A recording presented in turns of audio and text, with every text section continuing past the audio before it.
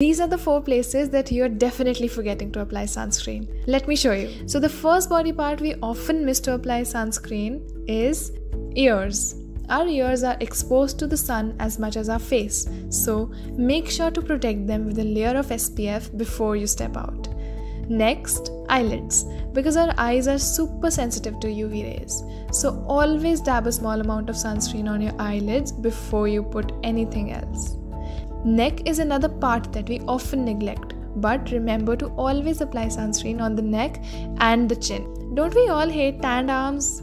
To avoid that, don't miss out on sunscreen for your arms. Just blend it all over your arms and hands and you are good to go.